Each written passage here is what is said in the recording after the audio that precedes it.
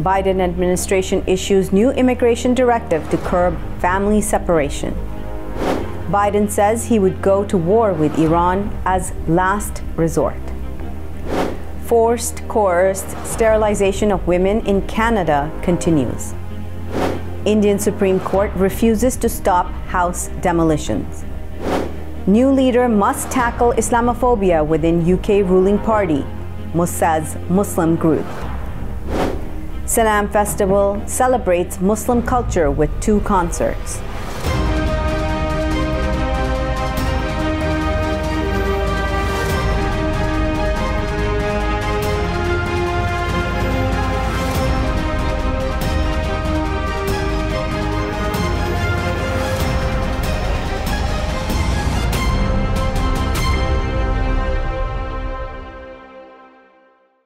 From Washington, D.C., this is the Muslim News on Muslim Network TV. Assalamu alaikum, I'm Hena Zuberi. Our top story tonight.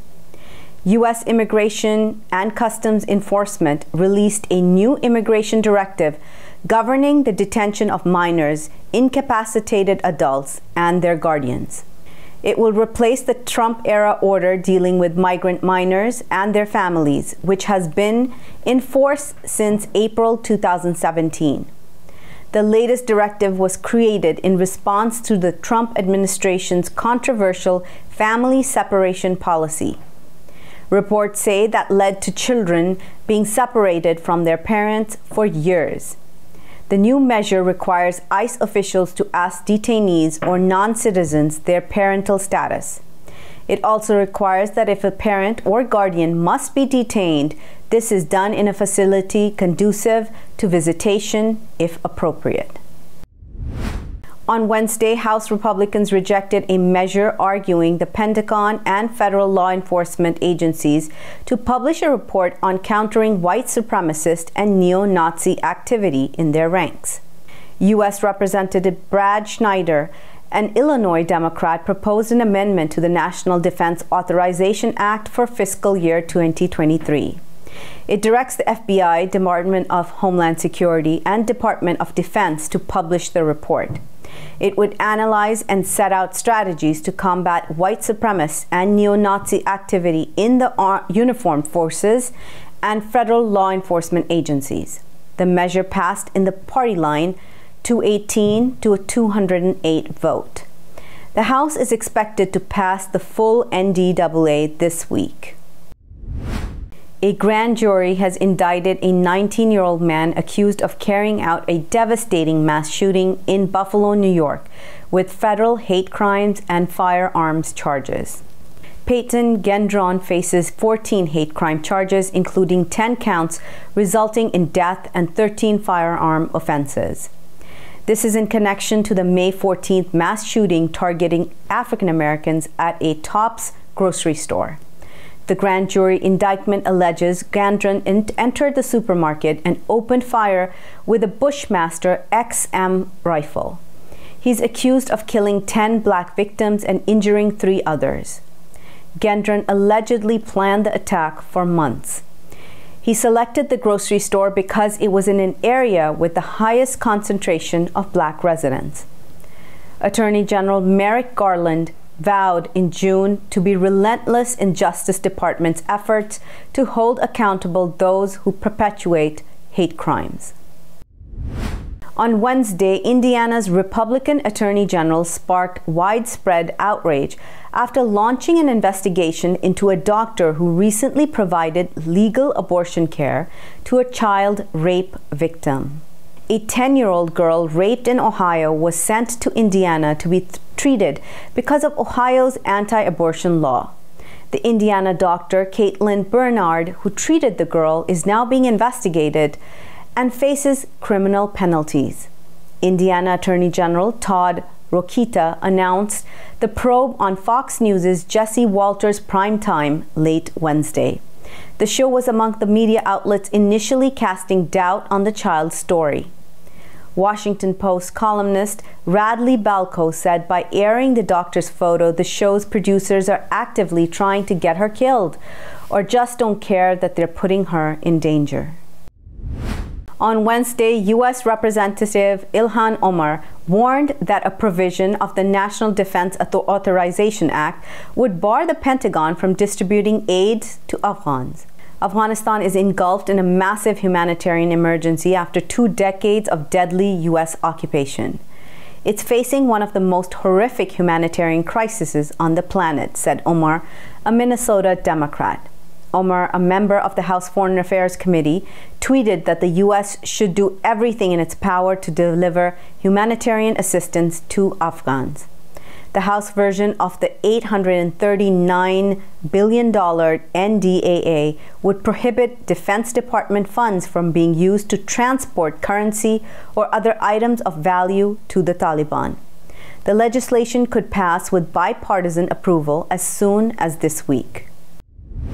U.S. President Joe Biden said in an interview Wednesday that he would be willing to go to war with Iran to prevent the country from obtaining a nuclear weapon.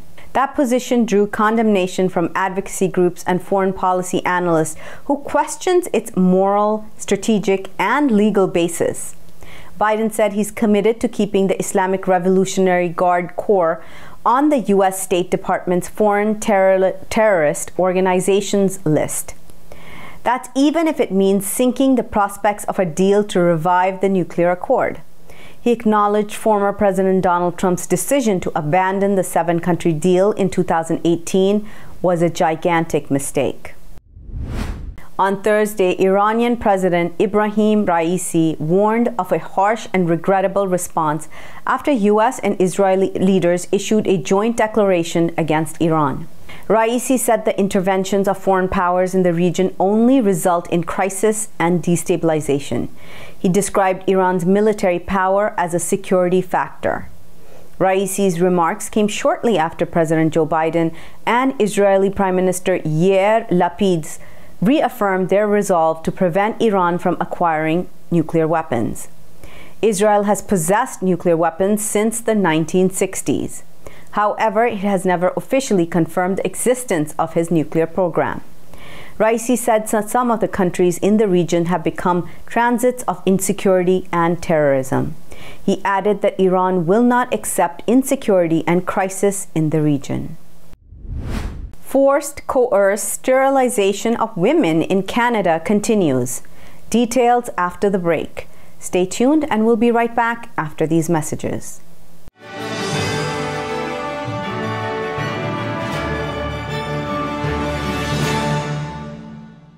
If I could be you, and you could be me for just 1 hour. If we could find a way to get inside each other's minds. Walk a mile in my shoes. Walk a mile in my shoes. Well, before you abuse, criticize, and accuse. Walk a mile in my shoes. There are 16 million children struggling with hunger in America. That's 1 in 5 daughters, sons, neighbors, and classmates who don't know where their next meal is coming from. Yet billions of pounds of good food go to waste every year. It's time we do something about it. Feeding America is a nationwide network of food banks that helps provide meals to millions of kids and families in need. Visit feedingamerica.org to help them feed even more. Together, we can solve hunger. Together, we're feeding America.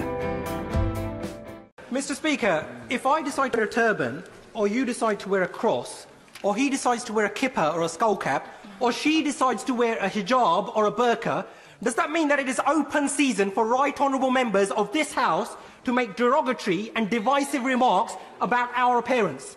For those of us who from a young age have had to endure and face up to being called names such as Towelhead or Taliban, or coming from Bongo land, we can appreciate full well the hurt and pain felt by already vulnerable Muslim women when they are described as looking like bank robbers and letterboxes.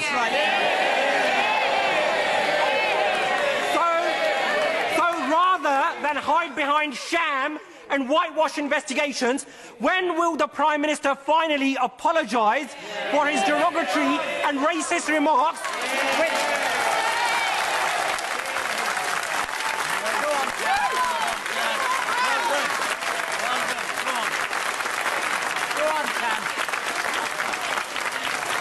racist remarks, Mr. Speaker, which have led to a spike in hate crime. And given the increasing prevalence of such incidents within his party, when will the Prime Minister finally order an inquiry into Islamophobia within the Conservative Party, something which he and his Chancellor promised on national television?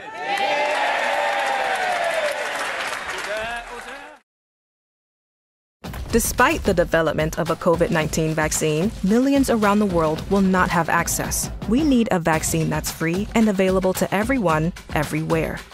It's time for a people's vaccine. Assalamu alaikum! Open up your eyes. Assalamu alaikum everyone, it's your brother Zain Bika from South Africa. One of the first educational programs ever produced for Muslim children was the ever-popular Adam's World series. The colorful and comical Muslim puppets stole the heart of a generation. Sound Vision will be releasing brand new episodes of Adam's World with the launch of a Adam's World app. Subscribers will enjoy new Adam's World episodes as they are released, as well as all the classic episodes of Adam's World. So visit adamsworldapp.com now to learn more, subscribe and enjoy new adventures of Adam and his friends. And let's keep helping tomorrow's Muslims today. Assalamu alaikum. It's Adam's World. Believe me, there's a lot to see. Bismillah. Let's explore. To stop this genocide, we need your help.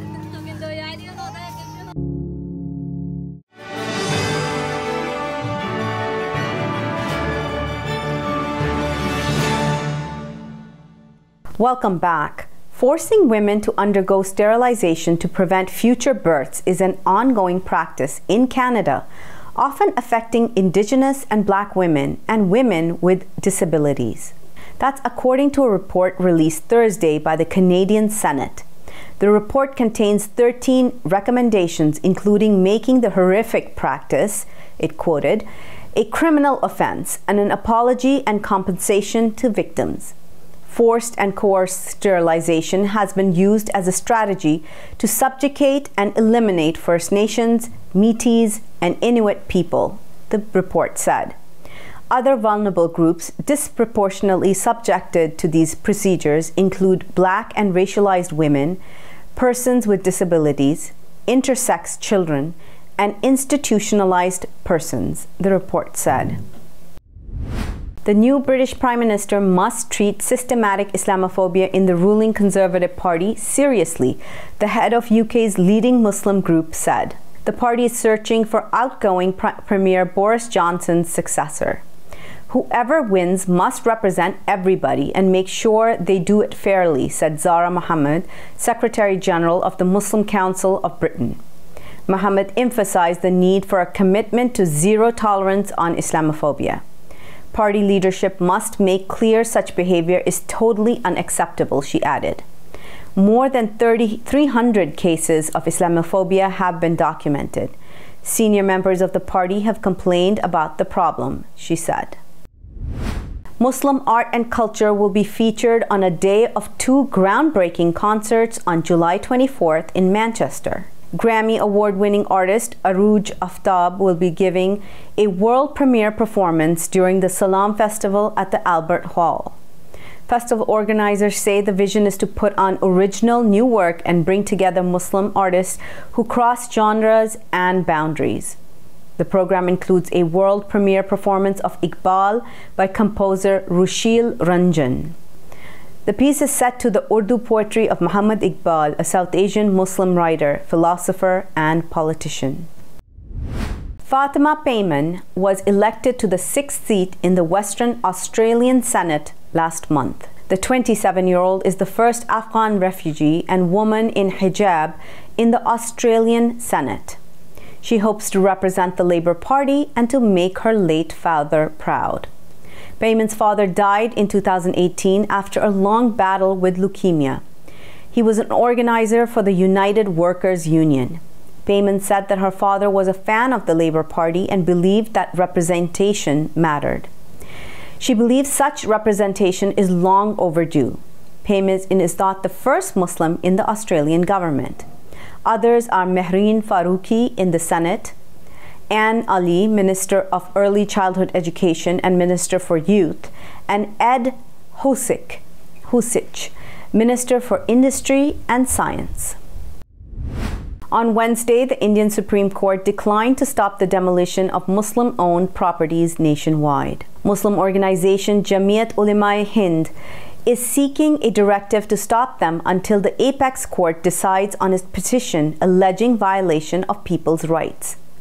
Senior advocate Dushyant Dev argued the problem is that Muslims alone are being targeted in these demolition drives.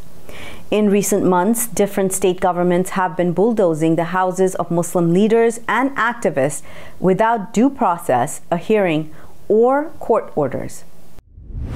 Coming up next after the break is our in-depth analysis segment, so stay tuned and we'll be right back after these messages.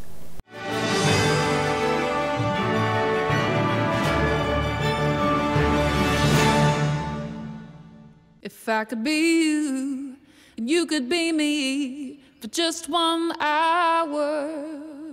Walk a mile in my shoes.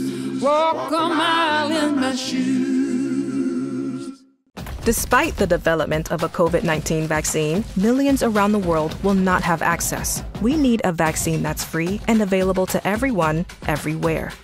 It's time for a people's vaccine.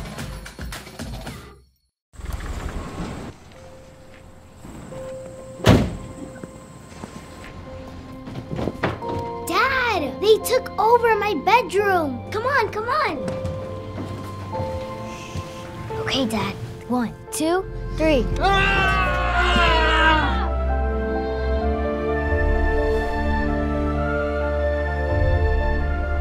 Dad!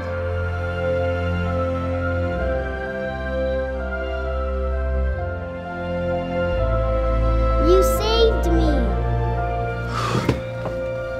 Dad? Are you okay? I'm fine, dear.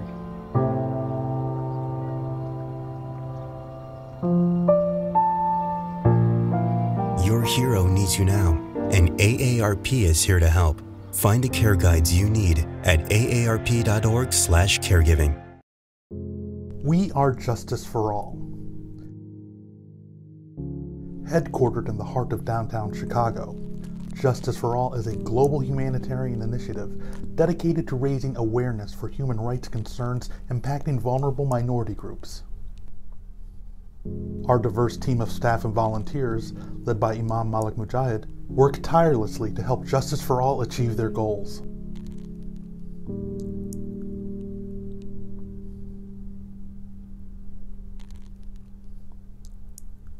We promote policies that protect religious freedom, address the root causes of mass displacement, and recognize the plight of refugees and forced migrants. Together, we can continue to stand up for justice. Justice for all.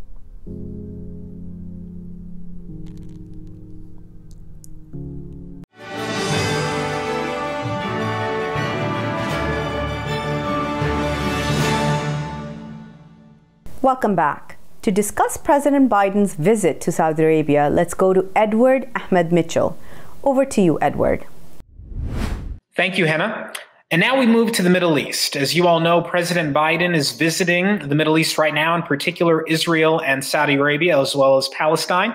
And we want to discuss today his trip, the impact of his trip on the region, on American foreign policy, and people around the world. To discuss this important topic, I'm very happy to welcome on our guest, Sami Hamdi, who is the Managing Director of the International Interest, and he's a popular political commentator on the MENA region. We're so happy to have him here with us. Thank you, Sami. Assalamu alaikum. How are you? Walaikum salam. Thank you for having me. All good. Hope you're well. Thank you. Thank you. So let me start by asking you this. President Biden has been to Israel, Palestine. He's in Saudi Arabia now. What were you expecting to happen during this trip? And has anything surprised you so far? I don't think there's anything on the trip that's necessarily been surprising. We all knew that Mohammed bin Salman, the Crown Prince of Saudi Arabia, would take full advantage of Biden's trip to Saudi Arabia. We saw the picture of the fist bump between the Crown Prince and between Biden. Whilst it wasn't a handshake, bin Salman got the photo that he wanted, a photo that shows that he's not especially pleased with Biden and that Biden is the one coming to visit him looking for some sort of reprieve with regards to gas prices. Bin Salman also got the photo that he's looking for in terms of the meeting that took place between Biden's delegation and between Mohammed bin Salman, noting that Biden before had said that he would not deal with Mohammed bin Salman, but would only deal with the head of state, King Salman. Bin Salman got his photo in which he's sitting opposite Biden with his team, and they sat for 2 hours and 55 minutes. So as far as the PR stuff is concerned, there's no surprise on that particular front. There's no surprise regarding the dynamics of this trip, the idea being that Biden tried everything not to go to Saudi Arabia, and that he's gone to Saudi Arabia after having been strong-armed by the Saudis, strong-armed by the Israelis, strong-armed by the UAE, and essentially that regional alliance that is forming. So in terms of actual surprise or the like, I think there's no surprise. It's going as was expected. A humbled US president going to Saudi Arabia to ask for some reprieve regarding energy prices and hoping to take back some sort of foreign policy achievement that Biden hopes will look like in the form of some increasing step towards normalization of ties that Saudi Arabia has suggested it will do. Today it announced that its airspace will be open to all airline carriers without specifically naming Israel, but the statement is designed to allow Israel now to use Saudi airspace for all flights and all routes. So is this a major change on Saudi Arabia's part? I mean, they do not maintain diplomatic relations with Israel. They produced the 2002 Arab Peace Initiative saying that there would be normalization in exchange for peace and justice, freedom for the Palestinians. And they still, in theory, hold to that, correct? How much of a change is this for Saudi Arabia to take the steps towards the Israeli government? Is this just putting out in public what's been going on in private for some time? If you put into YouTube and you find the interview of Hamad bin Jassim, the former Qatari prime minister, he gave an exclusive interview to France 24, a lengthy interview, an hour long, I think it is, in 2018. In that interview, he stated quite bluntly that, quote, when the Arabs get close to Israel and talk to Israel, it's not because they like the Israelis. It is because they believe that Israel is the key to the Congress and key to the White House. And this was something that Qatar understood in '96 when it established its own unofficial ties with Israel in exchange for the Americans preventing a Saudi invasion. It's the same thinking or rationale behind UAE normalization of ties with Israel that has enabled it to navigate Biden's antagonism and force Biden to align more with the UAE as opposed to Qatar. And it's also the reasoning that we're seeing Saudi Arabia now flirt with the idea of normalization, the idea being that given that Washington has been antagonistic towards Saudi Arabia, towards Mohammed bin Salman, flirting with the idea of normalization is a powerful enough tactic to get Biden to come to Jeddah, to come to Saudi Arabia, and essentially offer concessions in the hope that somehow that might encourage some further normalization. Having said that, it's important to note that Mohammed bin Salman is very keen to secure Washington's approval to become king, and bin Salman has been embarking on a number of initiatives towards normalization, allowing Israeli sports teams to participate for the first time on kingdom territory and to allowing them to enter with Israeli passports. We know of reports of Israeli businessmen flying directly to Saudi Arabia. We know Netanyahu thanked bin Salman, the Saudi crown prince. Netanyahu thanked him in a recording 2 days ago in which he stated that bin Salman helped us to facilitate normalization of ties with Arab states, i.e. the allusion here to UAE, Bahrain, Sudan, and Morocco. So bin Salman, it may not necessarily be that he intends to normalize ties in the near future, but certainly he believes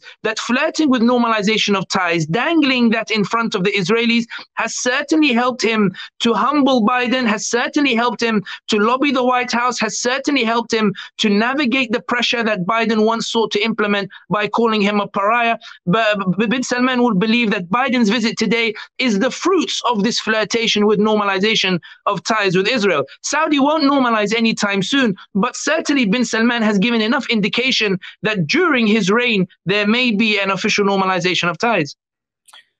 Well, that brings us now to the Israeli government. So Biden first visited Israel and seemed to give a very full-throated endorsement of the Israeli government, the Israeli system, very little crumbs thrown to the Palestinian people. What do you think of that visit to Israel? Was that as unbalanced as you expected, or par for the course? And what do you think the Palestinian people will take away from this, from seeing an American president have this sort of reaction, not even meet with the family of Shireen Abu Akleh? What did the Palestinian people do in a situation where Arab governments of the region are seemingly, slowly turning their backs on them, some of them? The American president seems to have no interest in putting pressure on the Israeli government, and the Israeli government is going further and further to the right. What did the Palestinian people do in response to this?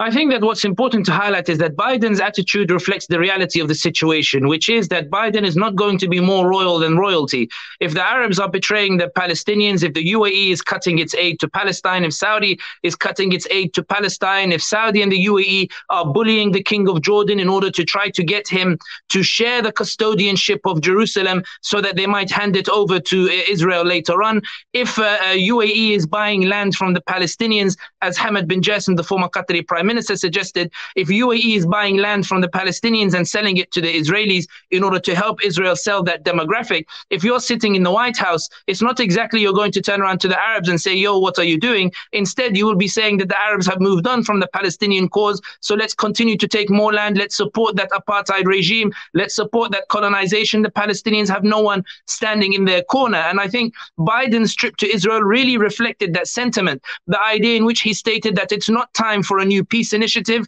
that the parties are not ready for it. But in this, he's telling the truth in that the parties are not ready for it. Israel believes there's no need to engage in peace talks and that it can continue expanding without impunity, while the Palestinians believe that it's not the time for peace talks, given they have no leverage to take anything from the Israelis in any case. I think the reaction to Shireen Abu Akleh, I think it was very much in line with what Washington has been saying for the past few months since Shireen Abu Akleh died. The idea being that when Russians killed journalists in Ukraine, Ned Price, the White House spokesman, put out a tweet that he was horrified, whereas when Shireen Abu Akleh was killed in cold blood, the US ambassador to Israel said, we're sad and we hope to see an investigation. I think Biden reflected this attitude in that even if Shireen Abu Akleh was an American citizen, even though she was Christian, she remains a foreigner, she remains an Arab, and Biden therefore believes that that's not necessarily worth throwing the kitchen sink at Israel for. In terms of your question, in terms of what do the Palestinians do, the reality is quite bluntly that the Palestinians have achieved a number of victories over the past year that suggest that they have momentum on their side. The reality is that in the last Gaza war, Palestinian activists through social media imposed a new terminology in terms of how the world talks about Palestine. Amnesty now uses the word apartheid. Human Rights now uses the word apartheid. Apartheid is now used on the Congress floor. Nicholas Kristof, a prominent journalist, wrote in the New York Times that the relationship between Israel and the US is no longer unshakable. These are all victories that we're seeing in recent times, suggesting that even if the Arabs are moving away from the Palestinian cause, the Palestinians themselves continue to lift this cause and raise the flag and continue to keep it alive. And I think the reality is that the Israelis themselves, when you look at the election campaign, and I'll finish on this point, when you look at the election campaign, the debate amongst the Israeli parties is that they are still facing an existential threat, primarily because they believe that the impasse with regards to the Palestinians and communication with the Palestinians threatens a revolutionary movement, threatens a revolutionary war that Israel believes it's not best equipped to handle at this particular time, particularly in a multipolar world where the global order appears to be falling apart, as reflected in the Ukraine war. So, Sami, we know that only Allah knows the future, but I will ask you this question. Based on where things are going right now, President Biden's visit, upcoming fifth Israeli election, Mahmoud Abbas is getting up there in age.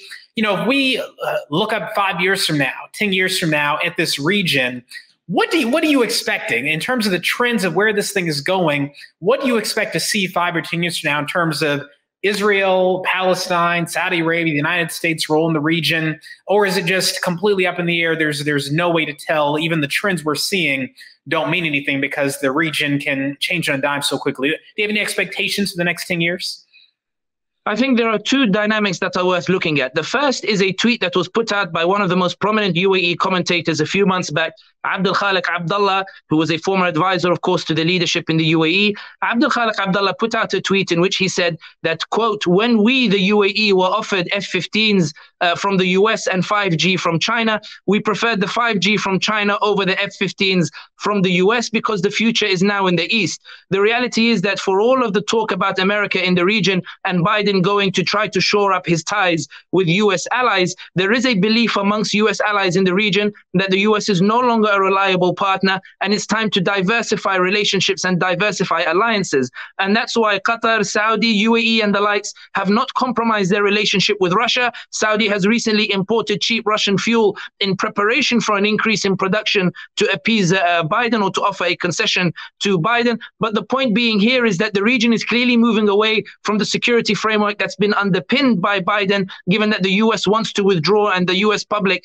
no longer has an appetite for foreign policy adventures. The second dynamic is a more broader contextual one, which is that when you ask about the next 5 to 10 years, it's important to remember that 80 years ago, this region was under official colonization. Algeria, where my mother is from, the French flag was raising high on all of the schools in Algeria. When France got its freedom in 1945 in World War II from Nazism, France essentially massacred Algerians who asked for their own freedom. But nevertheless, in 1962, Algeria got its freedom, Tunisia got its freedom, Morocco got its freedom. The region was liberated from official colonization, and then we entered a period of semi-colonization. But the point here is official colonization could no longer be implemented. Fast forward from semi-colonization, we saw the Arab Spring, another chapter in this struggle for self-determination, this struggle for some sort of rights, freedom, integrity, and the like. In other words, what we're seeing, if we're comparing it over the past 70 years, is a progression towards liberation, progression towards freedom,